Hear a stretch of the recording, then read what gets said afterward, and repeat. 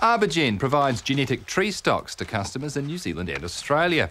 The trees are bred through open and controlled pollination in nurseries or orchards throughout the country.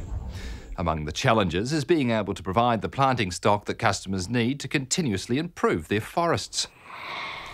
Each customer has their own needs, depending on their forest site, depending on their silviculture, the forest regime that they're growing, and what their end products are. This orchard produces all the controlled pollinated seed for our company. So we are self-sufficient as far as possible in controlled pollinated seed, and that enables us to then work with our customers and be able to stock the orchard with the appearance that best meets their needs. And we're able to collect the pollen from those orchards that also meet their needs. In addition, the orchard provides the base for our varietal program, which is effectively selecting the best of the best. We're only about 1 kilometre from the sea here, and so it's a good flowering site, which is critical, and it's also close to a source of irrigation from the Awatere River. And again, irrigation is important to be able to grow good seed.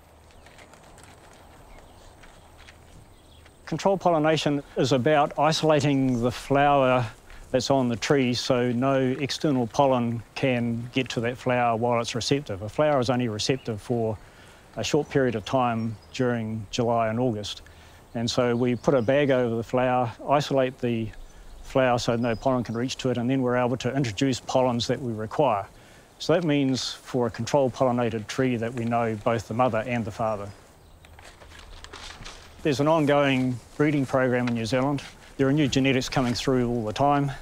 And so for genetic improvement, there are 5 traits or characteristics of the tree that are bred for, and they are growth, straightness, branching habit, Dothostroma resistance, and for wood density.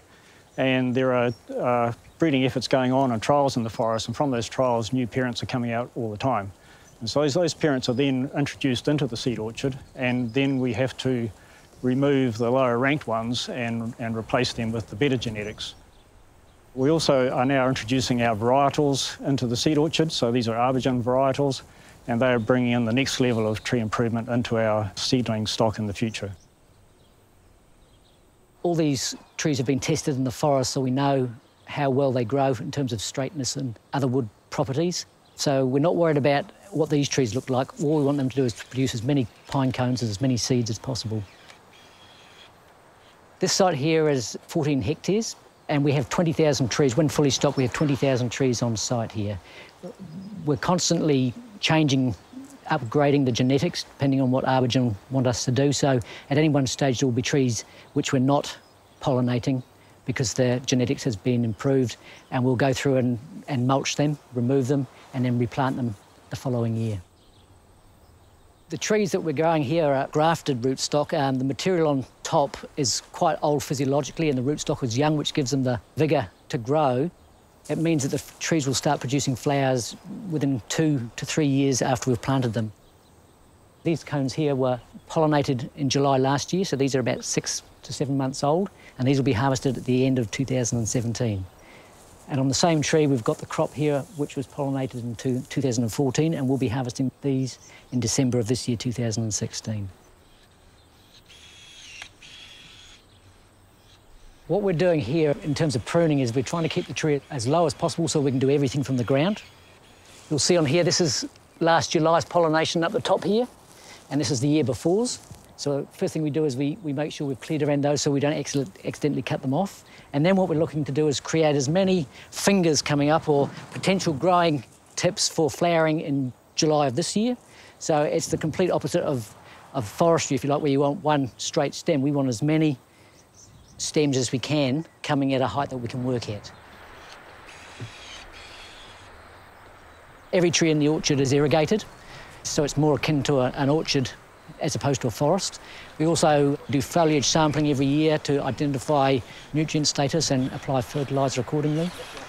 And with our irrigation, we have soil moisture probes which we monitor the soil moisture status and adjust the irrigation accordingly. So we can fine-tune things and make sure that the trees are as healthy and as vigorous as possible, because we are giving them a bit of a hard time with the pruning that we do.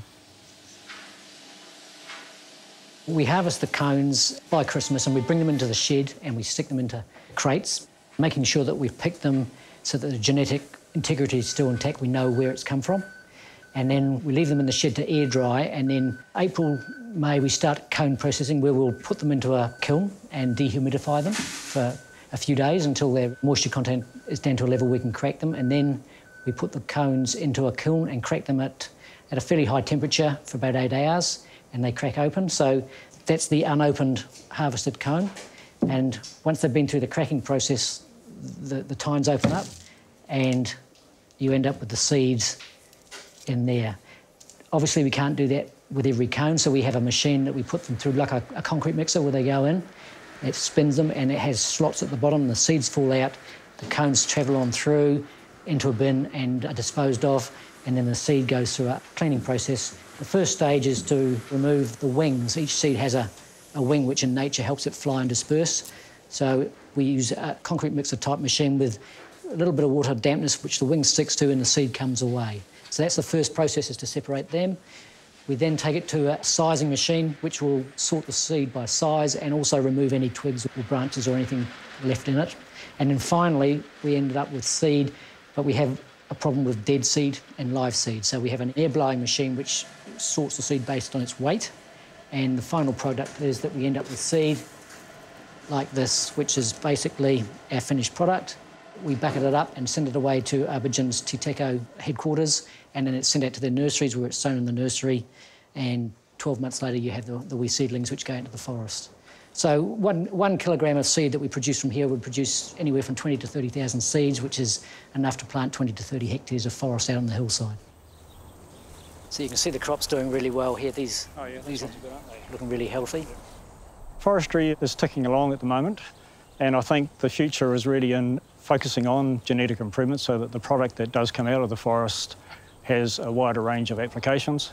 And because we're looking on a 30-year time frame, then the investment that's being made now in genetics won't be seen for 30 years. But if you don't invest in that, those genetics now, then in 30 years' time, you may have difficulty selling your log products or whatever. So it's quite important.